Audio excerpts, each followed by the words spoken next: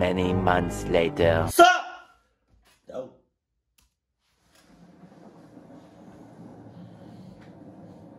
Right. Okay. I live alone in a pretty standard one-level house with a basement in Michigan. We get snow quite a bit in the wintertime, and I'm used to it. I'm also used to having to shovel my driveway and things like that. On one night last winter, we were getting a huge blizzard. I was glad that I was home and didn't have to go anywhere that night. The snow was supposed to last until about 2 o'clock in the morning.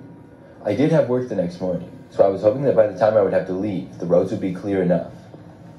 That night, I went to bed, I think at around 11 p.m. The snow was coming down hard, and I could see that there was already at least an inch of snow on the ground. After sleeping, I woke up the next morning and got up to see that everything was covered in snow. I would say we got about 6 inches total. I didn't have to go to work for another 2 hours, but I wanted to go outside and shovel the driveway beforehand. My driveway was not too long at all, so it would only take me about 15 to 20 minutes to shovel it. I got on my coat and boots and went outside. As soon as I got out there, I noticed something strange. My garage door was wide open. I had a one-car garage that I parked my car in, and it had a little bit of extra space for storage. I always closed it every night, and this had never happened before. I really didn't know how this was possible. I decided that for some reason... What you mean you didn't know how? Obviously somebody else did that shit. You a cluck ass. I must have forgot to close it the previous day. Nothing appeared to be missing from inside the garage or anything, so that was good. I got my shovel from just inside the garage where I kept it, and then shoveled. When I was done, I put the shovel back, closed the garage. Wait a minute. Because we have a garage, but we don't use it because the garage door is broken, so it's like we never use the garage door.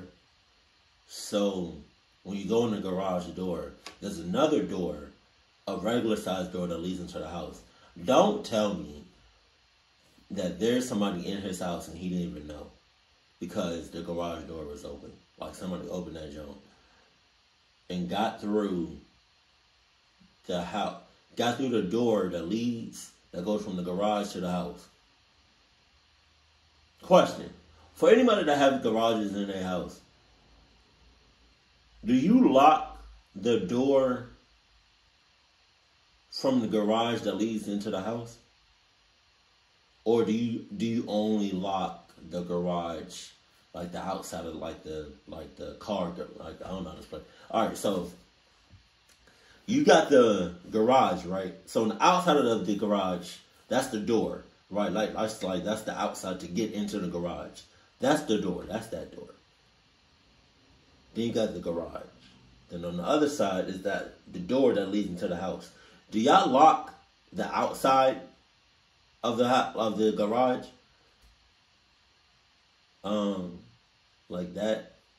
Or do you only lock the door that goes from the house, that goes from the garage to the inside? I don't know.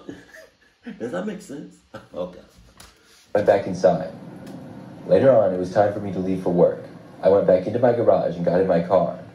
When I was inside, I started the engine, and then I noticed that there was a man in the back seat of my car. Oh my God! It was some guy that I had never seen before.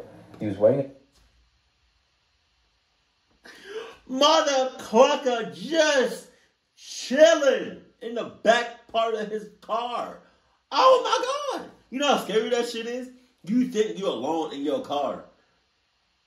Then out of nowhere, you hear or you see somebody say, "Hey,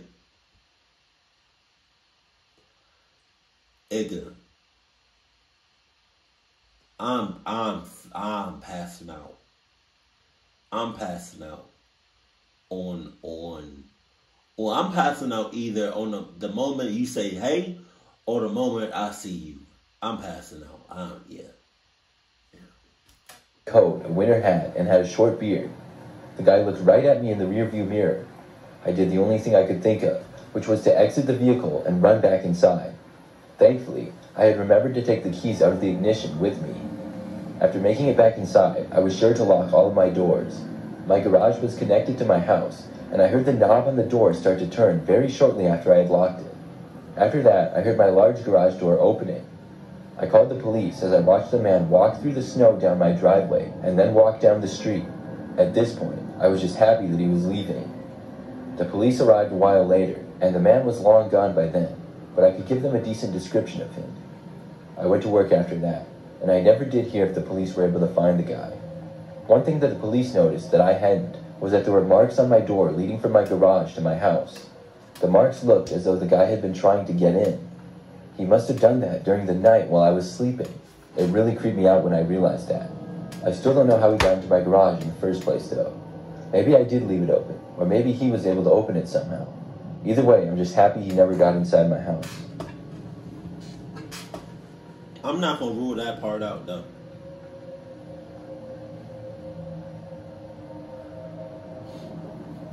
This story happened just about a week ago, and it's still very fresh in my mind. It was nighttime, and I was driving home from work, and we were getting a blizzard. I live in the Northeast, and even though we get lots of snow, I always hate driving in it. The roads can become very slippery and dangerous to drive on, and you have to drive very slow. So I was driving well below the speed limit as I made my way back home from work, which usually only took me about 10 minutes. Today, though, it took me probably 20, and the visibility was not very good either. The snow was still coming down pretty heavy, and the roads were very quiet because most people probably realized how bad of an idea it would be to drive in these conditions. As I was about halfway home, I saw that a car was coming up on me quick from behind. I'm not sure where it came from exactly, but soon it was right behind me. It made me nervous because it seemed to be driving dangerously fast and close to me in this weather. It did not try to pass me though, it just tailed me. As I made the slow drive home, the car behind me stayed in my rear. This continued all the way until I... Question, because this, I be experiencing this. When you driving, right? And you driving on the road, highway, back roads, anything, right? You just driving. And you see somebody haul ass in from your rearview mirror or from your side mirrors from behind you. But they're in the same lane as you. If you can, do you get over? Or do you wait and hope that they get over? I think I would get over myself. Just because, like, what if they out to do some cluck shit and they want to hit somebody on purpose? I think I would just move out the way just in case. Like, what if you don't want to stop? What if you don't want to get over? You know? To my street, and when I did, the car behind me turned as well. This was suspicious now. Of course, I hadn't seen the car very well with all the snow, so I guess it could have been a neighbor. Eventually, I made it to my house, and I pulled into my driveway. When I did, the car behind me pulled in. Now I was really concerned. Okay. Who was this? And why did they follow me all the way home? I parked my car and waited for a minute to see if whoever was in the car behind me would get out. They didn't, though, and remained inside the car. I was trying to get a look at who was inside, but their car was a ways down the driveway at the far end of it, and I was parked close near my house where I always did. It was still snowing a lot, so I really couldn't see anything. I considered getting out and asking what they wanted, but I was just concerned whoever it was would be dangerous. After all, they followed me all the way to my house in a blizzard. I figured that it would just be best to go inside my house. What would you do in that situation? In that situation right now, they followed you all the way home. What would you do? I waited for about another minute inside my car, and then opened my door and walked to my house. I was worried whoever was in the car behind me would get out and chase after me or something like that, so I moved quickly. But when I made it inside and shut the door, I looked back and saw that whoever was out there was still inside their car. They remained at the back of my driveway, and their engine was still running. I watched from the window for a good 5 minutes straight. They just stayed there, and nothing changed. It was concerning, but I wasn't quite sure what to do. I really didn't want to go out and ask them what they wanted, but I also didn't think that it was worth calling the police or anything like that. It was getting late, and I was tired and wanted to go to bed, but didn't feel comfortable doing so with the car there. I got ready for bed anyways, but several times looked back to the window to see if the car was still there. This was causing me to stay up later than I wanted to. Finally, about an hour later, I watched the car back out of my driveway and then drive away. I was so happy to see it. The snow was still coming down pretty heavy at this point, but I now felt completely safe at home. I went to bed. That's cap. That's cap. Somebody follows you home and waited in your driveway what it seemed like for hours. And then they just leave. And you say you feel completely safe? That's cap. That's cap. Because you don't know who these people are and they know where you live. Who's to say they're not going to come back with a gang of motherfuckers? After that, and the next morning I woke up and made a cup of coffee. As I was drinking my morning coffee, I looked outside. It was now sunny and all of the snow had passed through. However, there was a large amount on the ground. My car was covered in snow, even after I had gotten home late the night before. As I looked outside, it took me a while, but I saw something odd. Most of the yard and driveway were covered in a smooth layer of fresh snow, but then I saw some footprints.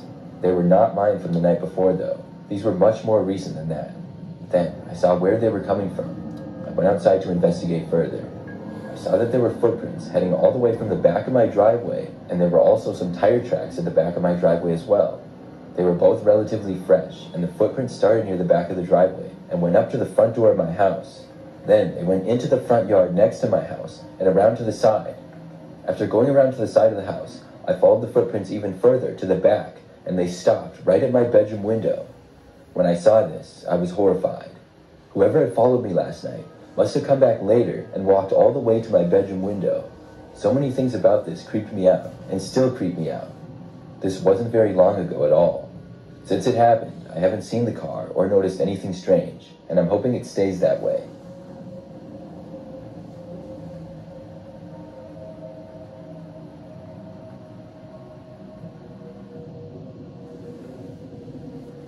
Back when I was in school, I always loved when it snowed a lot, because that meant we might get a snow day.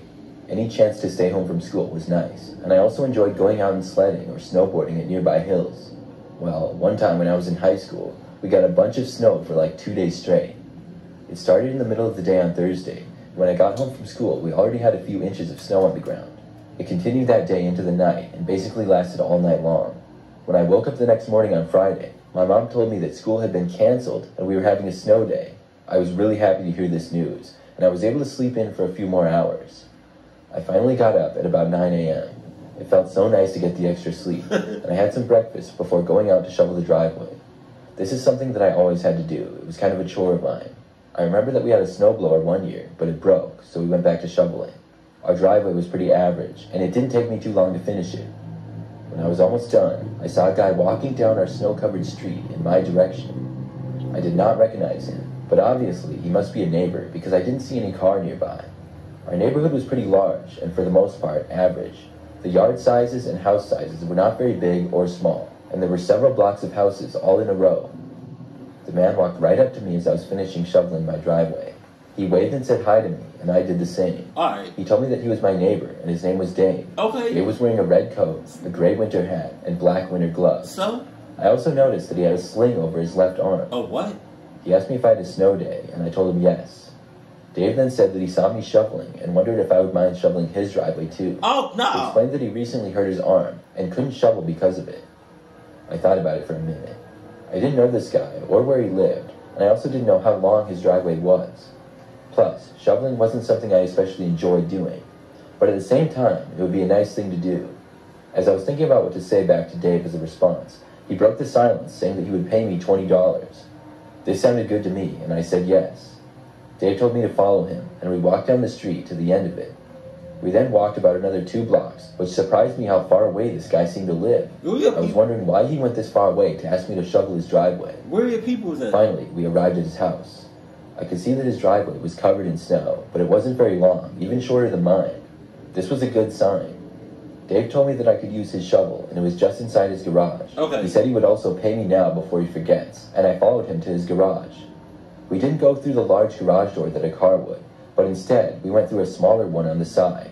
When I first saw inside the garage, I could see that it was completely empty. No shovels, no car, no nothing. I stopped at the doorway. Dave was several steps ahead of me, and then stopped when he realized I wasn't following him anymore. He turned around and faced me, then smiled.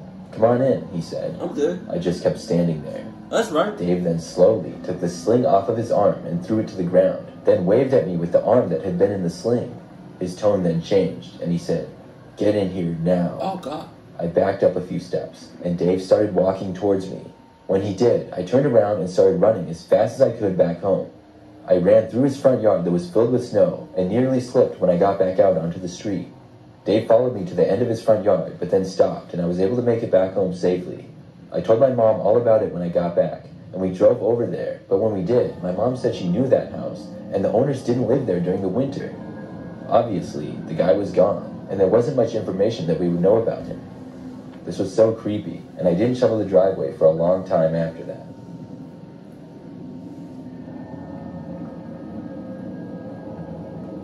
I already hate shoveling. Why the hell would I do it for you? I don't even know you. Now you got all that. I like snow. I'm about to say snow. I like snow as much as the next person, but some people, you can only take so much, you know. And if I see somebody, you know, just out in the cold, like the blizzard, and I see them shaking, and I see them, you know, shivering their asses off. You know what I mean? I see them got like frostbite or hypothermia or anything like that. I see that they need help bad. I'm gonna look at them dead in their eyes and say, "Tough! Keep it cool, keep it classy, and I love you, stay happy." My family.